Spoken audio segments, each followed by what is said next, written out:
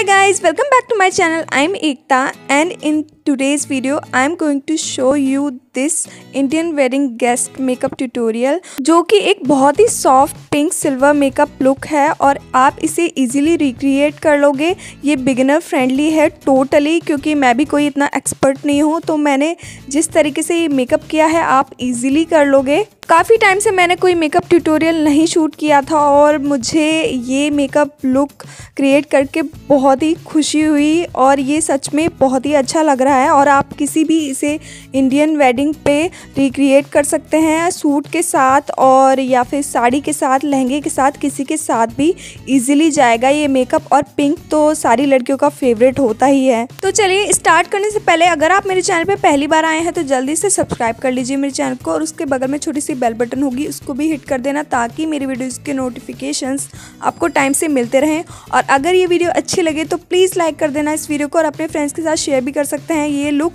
So without any further adieu let's get started. First of all I am going to use this वादी herbals lip balm अपने lips को moisturise करने के लिए। अपने face को मैं ऑलरेडी मॉइस्चराइज कर चुकी हूँ। देन मैं सबसे पहले आई मेकअप से स्टार्ट करूंगी, जिसके लिए मैं ले रही हूँ ये मेबेलिन का फिट मी कंसीलर। मेरा शेड है 25 मीडियम और इसे मैं अपने दोनों आईलिड्स पे लगा लूँगी ताकि जब मैं आई शेडो लगाऊँ तो अच्छे से उभर के आए। वो मेरा जो पिगमेंटेशन है वो भी ख़त्म कर देगा। इसे कंसीलर लगाने से प्राइमर की तरह ये काम करता है। उसके बाद अपने कंसीलर को सेट करने के लिए मैं यूज़ कर रही हूँ यहाँ पे नेल्फ USA का कॉम्पैक्ट और इसे मैं अच्छे से इसी के पफ की हेल्प से अच्छे से सेट कर लूँगी अपने आइज़ को ताकि क्रीजिंग ना हो जाए। उसके बाद मैं ले रही हूँ ये S.F.R कलर का आईशैडो पैलेट। इसमें से जो ये लाइट पिंक कलर शेड है, बिल्कुल बेबी पिंक जो लाइट कलर है, उसे मैं अपने आउटर क्रीज पे लगाऊंगी। अपने ट्रांजिशन की तरह मैं इसे यूज़ करूँगी।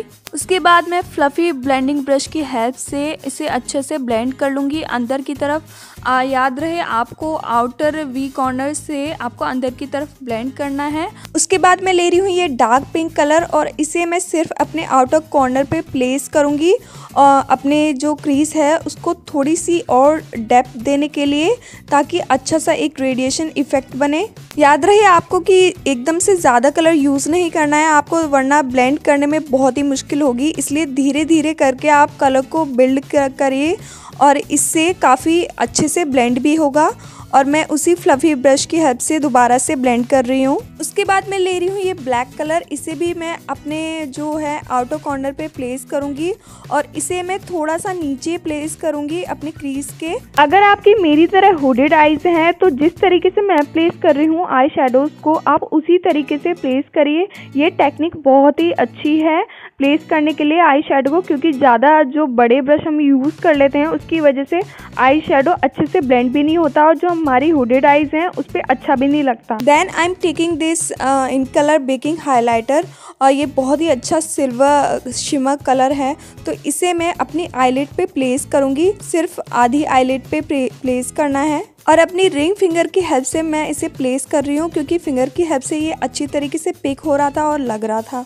उसके बाद मैं फ्लफ़ी ब्रश की हेल्प से अच्छे से सारे जो भी कलर हैं उनको मैं अच्छे से ब्लेंड कर लूँगी तो ताकि कोई हार्श एजेस ना दिखें। उसके बाद जो भी फॉल आउट हुआ है मैं उसे पाउडर ब्रश की हेल्प से अच्छे से क्लीन कर लूँगी। उसके बाद मैं ले रही हूँ प्राइमर। ये ब्लू हेवन का काफ़ी अच्छा प्राइमर है सिलिकॉन बेस्ड। इस पर मैं सेपरेट रिव्यू भी कर चुकी हूँ और इसे थोड़ा सा मैं लूँगी अपने फिंगर्स पे और अपने जहाँ पे भी पोर्स हैं टी जोन एरिया पे अच्छे से फोकस करके अप्लाई कर लूँगी। जो भी मैं प्रोडक्ट्स यहाँ पे यूज़ कर रही हूँ उन सभी के जो डिटेल्स हैं वो आपको मेरे डिस्क्रिप्शन बॉक्स में मिल जाएंगी, तो मेक श्योर आप ज़रूर चेक कर लेना। Then I am taking this Maybelline fit me poreless foundation. ये मैट फाउंडेशन है। अगर आपकी ऑयली स्किन है तो काफ़ी अच्छा फाउंडेशन है आपके लिए।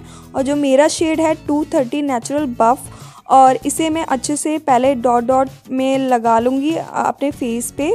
अपने नेक को बिल्कुल मत भूलना। उसके बाद मैं ये डैम्प ब्यूटी स्पॉन्ज ले रही हूँ। ये है प्यूना स्टोर का और इसका भी जो लिंक वगैरह है डिस्क्रिप्शन में मिल जाएंगे आपको। और इससे मैं अच्छे से अपने फाउंडेशन को ब्लेंड कर लूँगी। और गाइस ये जो ब्यूटी स्पॉन्ज है मैं इसके बारे में बता दूँ आपको, ये एकदम इतना अच्छा ब्यूटी स्पॉन्ज है। इससे जो फाउंडेशन है वो सीमलेसली ब्लेंड हो जाता है, बिल्कुल मतलब ऐसा आपकी सेकेंड स्किन लगती है जब फाउंडेशन ब्लेंड होता है अपनी स्किन में। एंड सबसे बड़ी बात, ये बहुत ही ज़्यादा अफोर्डेबल भी है। तो अगर आपने ब्यूटी स्पॉन्ज से कभी नहीं लगाया फाउंडेशन तो प्लीज़ ट्राई कीजिए एक बार तो ज़रूर मेरे कहने से। सच में फिर आप ब्रश वगैरह से यूज़ करना बिल्कुल भूल जाएंगे, क्योंकि सच में ये जो ब्यूटी स्पॉन्ज है कमाल की फिनिशिंग देता है। Then I am taking this Maybelline fit me concealer. मेरा जो शेड है 25 मीडियम, और इसे मैं अंडर आइज़ पे लगाऊंगी और अपने नोज़ के अराउंड लगाऊंगी, और जहाँ भी ब्लेमिशेस हैं थोड़े से वहाँ पे इसे यूज़ करूँगी। उसके बाद मैं सेम ब्यूटी स्पॉन्ज लेके अच्छे से ब्लेंड कर लूँगी। अपने फाउंडेशन और कंसीलर को सेट करने के लिए मैं यूज़ कर रही हूँ यहाँ पे एडीएस का लग्जरी बनाना पाउडर। ये काफ़ी अफोर्डेबल है और काफ़ी अच्छा लूज़ पाउडर है, और इसे मैं अपने अंडर आइज़ पे प्लेस करूँगी और इसे थोड़ी देर के लिए मैं 2-3 मिनट के लिए बेक करूँगी अच्छे से। 3-4 मिनट के बाद मैं पाउडर ब्रश की हेल्प से इसे क्लीन कर लूँगी अच्छे से। मैं जो यहाँ पे मेकअप ब्रशेस यूज़ कर रही हूँ उनके भी जो लिंक और डिटेल्स हैं वो भी मेरे डिस्क्रिप्शन बॉक्स में मिलेंगे आपको। उसके बाद मैं वही पिंक लाइट शेड ले रही हूँ जो कि मैंने अपने ट्रांजिशन कलर के लिए यूज़ किया था, और उसे मैं अपने लोअर लैश लाइन पे लगाऊंगी। देन उसके बाद डार्क पिंक लेके मैं दोबारा से उसे लोअर लैश लाइन पे लगाऊंगी, और मैं सिर्फ आधे लैश लाइन पे लगा रही हूँ, पूरी लैश लाइन पे नहीं लगा रही हूँ, जैसा कि आप देख सकते हैं। उसके बाद मैं ब्लैक कलर लूँगी और फिर से फ्लैट शेडो ब्रश की हेल्प से अपने लोअर लैश पे लगा लूँगी अच्छी तरीके से। देन मैं लूँगी वही बेकिंग हाइलाइटर इन कलर का, और उसे मैं अपने इनर कॉर्नर्स पे लगाऊंगी, अपने इनर कॉर्नर को हाईलाइट करने के लिए। Then I am taking this faces का मैग्नेटाइज काजल, और इसे मैं अपने दोनों lower and upper water line पे अच्छे से लगा लूँगी। इसके बाद मैं ले रही हूँ ये वेगा का आईलैश कर्लर, और इसे मैं अपने आईलैशेस को अच्छे से कर्ल कर लूँगी। ये काफ़ी अच्छा आईलैश कर्लर है। After that I am taking this Maybelline का hypercurl volume mascara, and this is a very good mascara. ये काफ़ी अच्छे से वॉल्यूम देता है आपके लैशेस को, अच्छे से लेंथ भी देता है और काफ़ी अच्छे से कर्ल भी करता है। और इसे मैं अपने लोअर एंड अपर लैशेस दोनों पे ही अप्लाई करूँगी अच्छे से। और मैंने अपने आईब्रोज़ को यहाँ पे स्किप कर दिया है, बिकॉज मेरी जो आईब्रोज़ हैं वो ग्रूम नहीं है, तो कोई फ़ायदा भी नहीं बनता कोई शेप देने का। बट अगर आपकी जो आईब्रोज़ हैं वो ऑब्वियसली ग्रूम है तो अच्छे से आप शेप दें किसी भी आईब्रो पेंसिल से। उसके बाद मैं ले रही हूँ ये मेबेलिन का चीकी ग्लो ब्लश, और मेरा शेड है पीची स्वीटी। काफ़ी अच्छा पिंक कोरलिश कलर है, और इसे मैं अपने चिक्स पे अप्लाई कर लूँगी। देन मैं यहाँ पे अपनी नोज़ को कंटूर करने के लिए अपना जो आई शेडो पैलेट है उसी में से ब्राउन कलर लिया है मैंने, और इसे अपने फिंगर की हेल्प से अप्लाई किया है। और मैं यहाँ पे सिर्फ अपनी नोज़ को कंटूर कर रही हूँ क्योंकि वो ही थोड़ी फैटी दिख रही है मुझे। बाकी जो मेरा फेस है मुझे कहीं भी कंटूर करने की वहाँ पे मुझे ज़रूरत नहीं लगती है, इसीलिए मैं सिर्फ अपने नोज़ को यहाँ पे कंटूर कर रही हूँ। उसके बाद मैं फिर से वही इनकलर बेकिंग हाइलाइटर ले रही हूँ, और जो मेरा शेड है इसमें शायद 03 है, और काफ़ी अच्छा सिल्वर कलर है और अफोर्डेबल भी है। ये बहुत काफ़ी अच्छा है, और इसे मैं अपने हाईएस्ट पॉइंट्स पे अप्लाई करूँगी, अपने cheek bones, bridge of the nose, tip of the nose, और अपने क्यूपिस को चिन वगैरह पे। उसके बाद मैं ले रही हूँ ये ब्लू हेवन का मेकअप फिक्सिंग स्प्रे, और इसका तो मैंने सेपरेट रिव्यू भी किया है। इसे मैं अच्छे से स्प्रे कर लूँगी। और सबसे लास्ट में मैं यूज़ कर रही हूँ लिपस्टिक के लिए L18 की लिपस्टिक मैट में, और मेरा जो शेड है वो है पिंक किस, और ये काफ़ी अच्छा सॉफ्ट पिंक कलर है। और मेरे से वीडियो मिस हो गई है कहीं गलती से, सॉरी, और जिसलिए मैं वो फ़ोटो वाली क्लिप डाल रही हूँ आपके लिए। एंड सबसे एंड में मैंने इस लुक को कंप्लीट किया है सिल्वर कलर के जो इयररिंग्स हैं उनके साथ, और एक छोटी सी काली बिंदी के साथ। उसके साथ ये लुक कंप्लीट होता है। आप हेयर स्टाइल कोई भी चूज़ कर सकते हो। And that's it, this is the final look.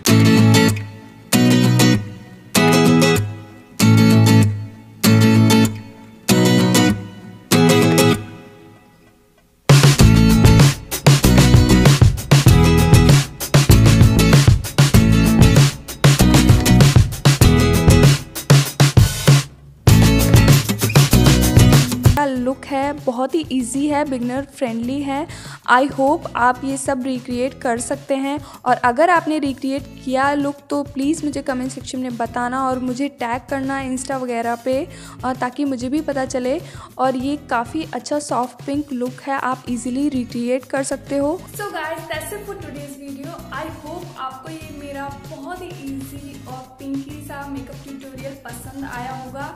और अगर आपके लिए ये हेल्पफुल रही हो वीडियो, थोड़ी सी आपको पसंद आया हो ये लुक, तो प्लीज़ लाइक कर दीजिए इस वीडियो को और अपने फ्रेंड्स के साथ शेयर भी कर सकते हैं आप। मैं नेक्स्ट वीडियो में जल्द ही मिलूंगी आपको, तब तक के लिए good bye, take care, love you.